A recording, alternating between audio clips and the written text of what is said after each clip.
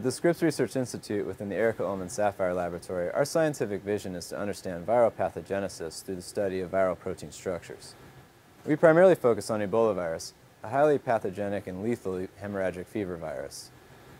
Ebola virus encodes for only 8 proteins in its viral genome, but those are enough to successfully replicate the virus and result in the observed virulence of Ebola virus. In our recent publication in Cell, we focused on one of these proteins called VP40. VP40 is a multifunctional protein and is primarily known to be the matrix protein of Ebola virus, which means it forms the shell or skeleton underneath the cellular membrane, forming the viral envelope and packaging all of the viral ribonuclear protein complexes or guts of the virus into newly budding virions. Additionally, VP40 has been shown to play an essential, albeit unknown, role in viral replication, regulating viral transcription levels. In this paper, we asked the question, how does a single viral protein structure like VP40 facilitate all of these various and numerous functions during the course of the virus life cycle? And what we found was VP40 didn't form one structure, but formed 3 unique structures, each with a critical role and function during the course of the virus life cycle.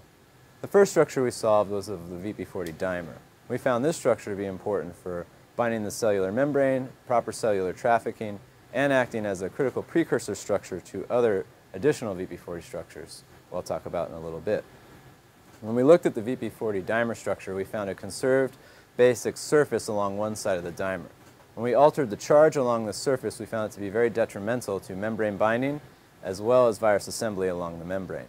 This told us that electrostatic interactions with the membrane may be an important step triggering further assembly of VP40 into the viral matrix. Knowing this, we began screening with negatively charged additives in our crystal conditions in order to induce conformational changes in VP40.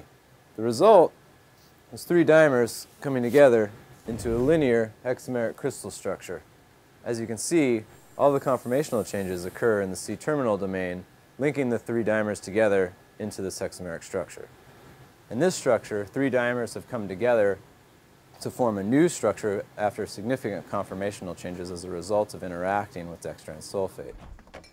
During the course of our studies, we discovered a point mutation that spontaneously triggered VP40 to form a 3rd structure, an RNA-binding ring structure. We were able to confirm the presence of these RNA-binding rings through the Scripps core microscopy facility run by Dr. Malcolm Wood. And what we found was that these RNA-binding ring structures were instrumental in regulating viral transcription levels. By collaborating with the Kawaioka Laboratory, we were able to go beyond just structural studies. Dr. Takeshi Noda's microscopy work revealed how each mutant interacted at the cell membrane. Replication assays performed by Dr. Peter Halfman were essential in identifying the RNA-binding ring as a transcriptional regulator. Usually when one solves a protein structure, it becomes very tempting to map all of the known functions of that structure onto the protein.